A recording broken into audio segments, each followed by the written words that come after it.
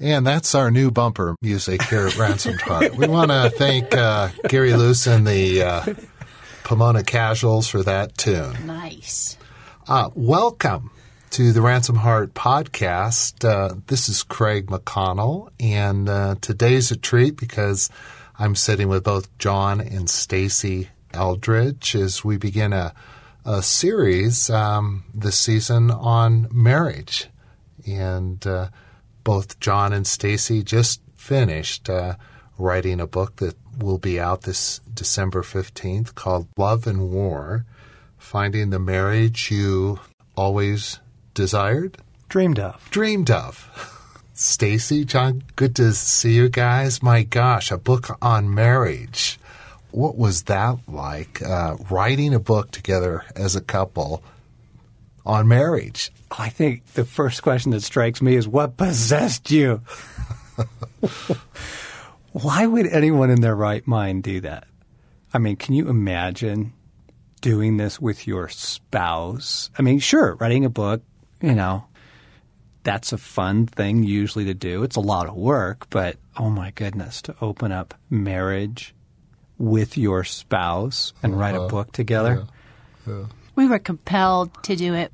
It wasn't a dream of ours. We didn't think that we wanted to do that someday, but we really felt invited by God and then compelled that He really wanted us to do it. So we prayed long and hard about it. And then just, what does He want us to say? There's a lot of books on marriage out there, and we thought, good grief, we really need another one, But the truth is, the message in this book isn't out there. And it was a challenge to write together. I love working with John. I love the closeness and the creativity and just being engaged. But, man, it stirred up a lot in our own marriage. I remember after one evening looking at each other and saying, this is why we didn't want to do it. Right. Plus, my goodness, who wants to put their marriage in the crosshairs?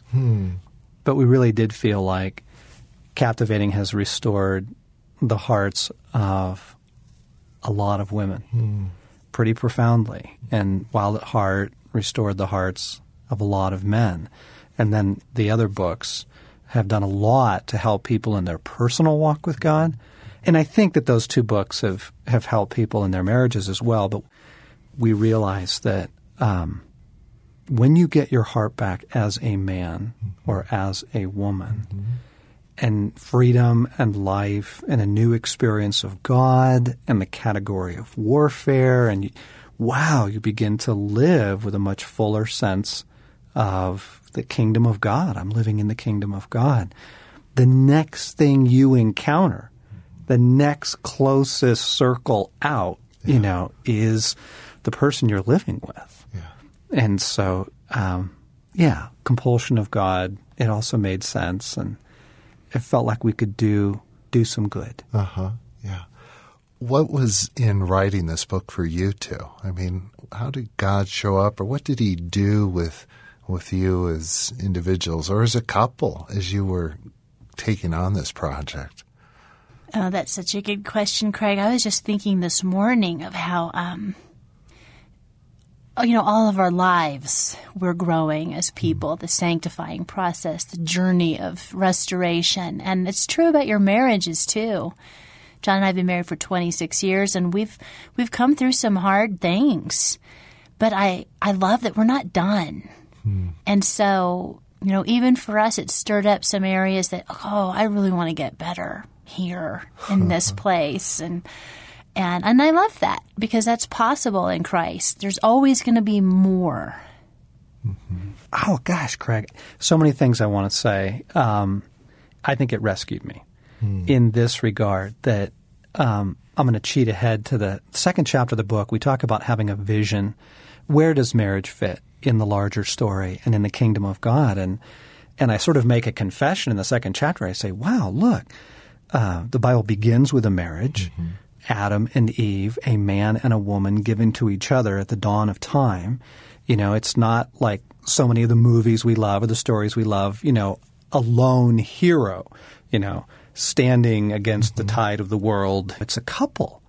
And then you flip to the end. At the end of the book of Revelation, there's a wedding feast, right? There's another marriage. It's the Lamb and his bride, right? And marriage ushers in the age of man in Genesis, and then marriage ushers in the kingdom of God in its fullness at the end of Revelation. I sort of went, holy cow, it's got a bigger role than I thought it did.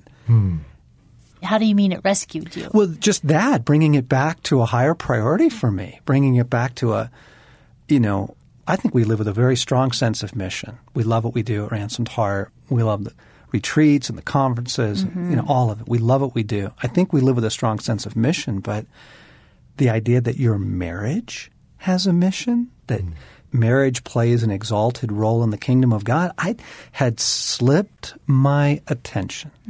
It had slipped to third, fourth, and when things are going well, obviously when things are not going well, it's back up to arrest your attention. But when things are going well, it feels like other things sneak in, either through crisis or, I don't know, something, and busyness. And so it rescued, I think, me in a sense of, hey, John, you need to recover, deepen, grow, mature vision for marriage personally and for our marriage. So that among many things that we'll talk about.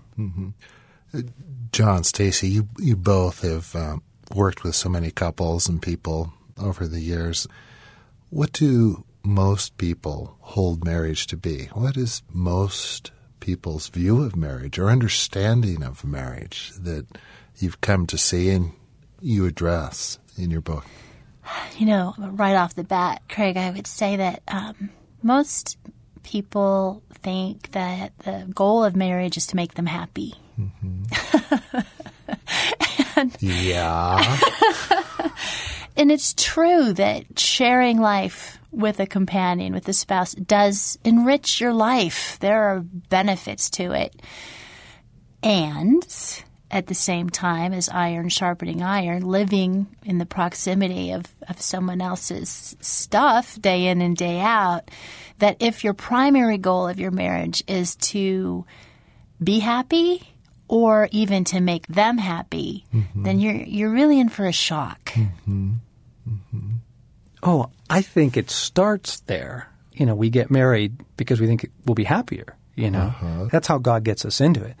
But I think it devolves for most people into a cordial détente, a sort of DMZ, two disappointed people negotiating for better terms through a DMZ that they call marriage. I think in all the people that we've talked to, counseled, neighbors, friends, things that we observe, really good marriages are rare. Like there's a settling, right? Big time. Big time. So we're going to be talking about marriage in this series for a season. And where do you start? What needs to be said first off? Let me jump in with a quick word to our single listeners, folks that receive our podcast who are not in marriage right now. Maybe don't desire to be in a marriage as well, but you will get a ton out of this. So don't tune out, check out, feel like, oh, great, they're going to talk about marriage for some podcasts here. The things we're talking about are so deep in the human heart: longing, desire, transformation, what's God up to, the battle for our hearts. I think all of this will actually be really helpful. Having said that, hon, where would you start? The fascinating thing about marriage, you really have to start years earlier in the life of the little girl and the little boy, who will one day fall in love, and the story of what they bring into the marriage. Because honestly, I was clueless. Just the, personal growth, self-discovery. I was young. John was young. I was giving him the opportunity to love me. Yay! I was 23. Yeah, and I was 24. She was 24. We both came out of homes with ambivalent marriages. Right. And I think that I was shocked with how quickly it was hard. Even, loving John, I knew him for a long time. I knew him for 4, 5 years before we started dating. We were friends in high school and through college, and then dated for 3 years before we got married. So we were rising stars, right? We were both involved in Christian ministry and really a golden horizon. And it wasn't very long into our marriage that we hit really rough waters. And I think that that's kind of the first big shock of marriage, is that it's hard. It's harder than I thought. Not only is this the first big shock, but it continues to catch us off guard. Us married couples who have a few decades now, you know, we've got some years, we've traveled some miles together. Even still, Yes. it catches you off guard. Why is it? Why is this so hard? When you're newly married, you think, "Oh my gosh, I've made a tragic mistake." Yeah. Right? I've married the wrong person. Yes. Was God in this? The hardness comes as such a surprise. And I think it continues to come as a surprise. Yeah. And I think what, we want to say right off the bat is that that's normal. Right. It's not necessarily your honeymoon is hard or your first year of marriage is, maybe it's fantastic. However, there comes a time in every marriage, sooner or later, and usually sooner than later, that it does. You do hit a place where you're looking at the other person going, who are you? What have I done? And I love that you confess that there are those moments. It is a journey. We're not done. Yeah. I think the hardness also comes as an embarrassment to people. I think we're embarrassed, right? We feel like, oh my gosh, it's us. We missed the class on marital happiness, and now we're flunking the whole course, Yeah. What I think Lori and I find is I have a hard time saying that it's really rich and good and hard. It feels like it has to be one or the other, and we don't want to say that it's hard. We want to say it's good, but the truth is, it is hard. Yep. Both and. Yes. Yeah. Oh, it's rich and good and hard, and because it's hard, we just kind of put it out there. It's not just you, it's everybody. Because it's hard, one of the things that we introduce early in the book, chapter 1, is, therefore, you have to recover desire. You've got to recover desire. Well, what is it that you wanted? What is it that you want now? Yeah. What did you dream of? What recovering desire for your marriage just feels like crucial to overcome the resignation, the settling. I guess this is as good as it's going to get. I'll settle for a détente. I'll settle for a peace accord. Versus, no, I want to recover desire so that desire can propel us through something hard to something rich. That's so good, because when you say yes, remember what you desired, and risk desiring it again, it turns your heart back to your spouse.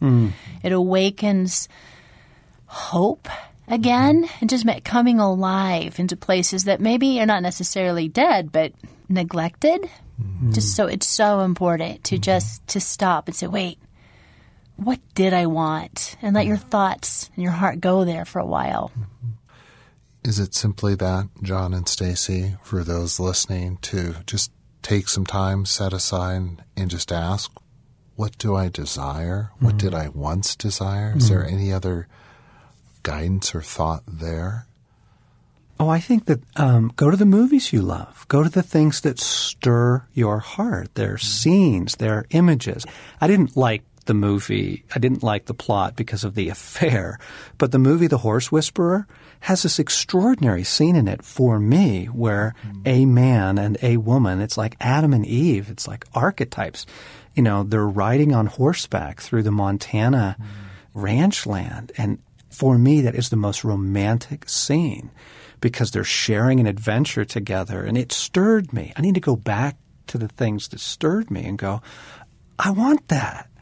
I still want that. Why do I settle for, and because I think with desire comes hope. C.S. Lewis says you can only hope for what you desire. You guys, how do I bring this in? So much to say, so many great places to go. Wait, if we're winding this one down, then I want to just, along with recovering desire, it is the hope, and that we want couples to know, to take a deep breath and know that it can be done, and that your marriage is worth fighting for. There is hope. Yeah. We contrast two stories in the beginning of the book, and one is Stasi and I discussing divorce, not even 3 years into marriage, and then the celebration of our 25th wedding anniversary and what our sons had to say about our marriage. And there's hope, there's resurrection, there's life. The gospel is true. Look forward to hearing more about what God's doing in your lives, in your marriage, and what you have to offer us. We have so much to share. We're really excited about starting this series. Yeah. So thank you. Thanks for joining us on this podcast. We do have some great things that are coming up, and one is the release of Love and War comes December 15th, but you can pre-order it on Amazon or any of those e-tailers right now.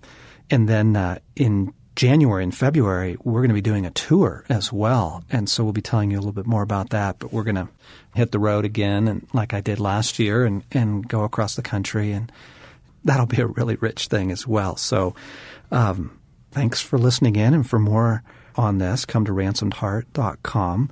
And pretty soon, I think it'll be live as loveandwar.net. So we look forward to sharing more with you.